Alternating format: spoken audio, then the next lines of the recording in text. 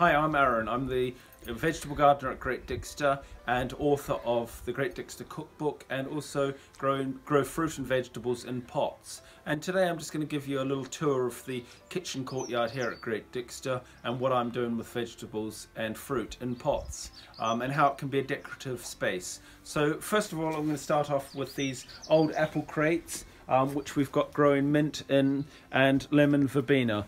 And in the middle of the mint there's a pear tree, which is great fun. I've just got to make sure when the mint is growing more vigorously than the pear, that the pear has a chance to get up through. And then one of the pots I love a huge amount is this root pouch bag. This is a fabric bag from Oregon and really good size, and I've got a mixed crop in here. I've got lettuces, coriander, broad beans in the centre, violas of course snuck all around, and this I'll change out through the season. We've got spring onions flowering there in front. We've got some more coriander and violas in a pot here, and the chard, this is last year's chard. We usually get a year out of the chard, so this is just going to seed now. I'll eat the seeds. One of the things I'm most looking forward to this summer is the blueberries. They're in flower now, and next to that is some figs, which do very well in a pot because they like their roots constrained.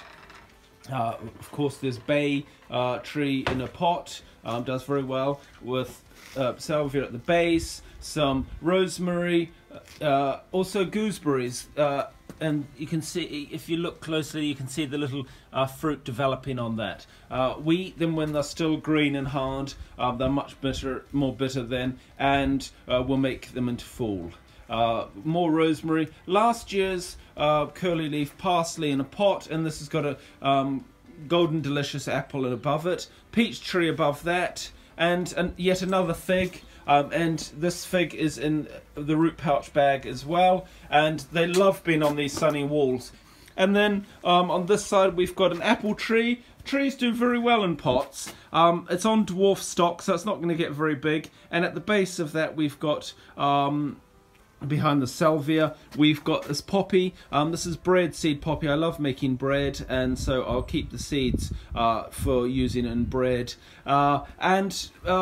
In behind here you can see we've got beets in this old galvanized trough, and growing up against the wall there is peas, another fig tree with curly leaf parsley around the edge, flat leaf parsley down in that pot with marigolds. I really like that orange and green combination.